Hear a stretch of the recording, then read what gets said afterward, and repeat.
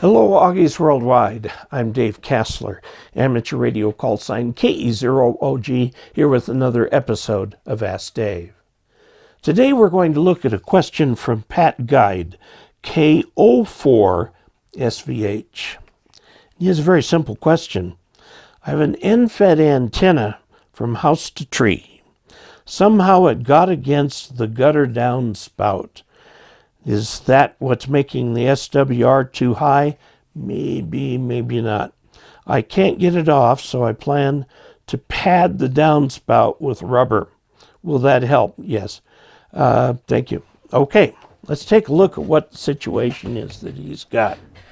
He's got a tree here, okay, in all its glory, and he's got his house here, and he's got a gutter downspout. He's got the antenna attached to the tree, and it's touching that gutter downspout. And he says his SWR is now different, implying that something has changed in the way he has put the thing together. Now the question is this insulated or uninsulated wire? If it is insulated, the chances of it touching here and having a big problem is lower. If it is uninsulated, it can wipe in the wind against the downspout and actually make electrical contact, and that would be a problem.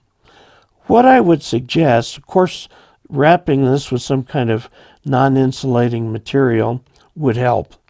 But what would also help is if you can grab that wire right there and attach a string to it or something to pull it away from the downspout. Or you can put a spacer on the downspout that holds the wire away, a wooden spacer like a 1 foot or something like that. 1 foot's about all you need. Okay, and that is going to help. Now, of course, the tree moves back and forth, and as it moves, it puts a strain on that. So I imagine you've taken that into account so that it's up to a point on the tree that doesn't move a whole lot. Don't put it way up high in the tree, because that does move quite a bit in the wind. The trunk, about 2/3 of the way up, is a good place. Let's see.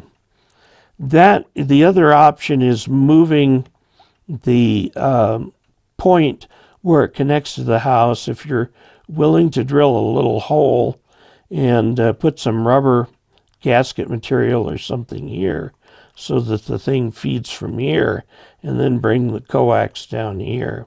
You've got a ground over here. I'm assuming that you need something like that with one of these, and it should probably work. So those are some thoughts for you. Get that wire away from the downspout. Again, a simple way is to just attach a string to it, to another part of the eaves, and kind of pull it away a little bit so that it stays away from it, and you'll have fewer problems. Let's see. So there you have it. I hope that helps. And Pat, good luck with your antenna and getting on HF. Now remember that the SWR of antennas do change with the seasons and the heat and cold, and whether it's raining, and whether there's snow on the ground and things like that. So minor changes in SWR are normal. Okay, and your tuner in your radio should be able to take care of that with no problem. So there you have it.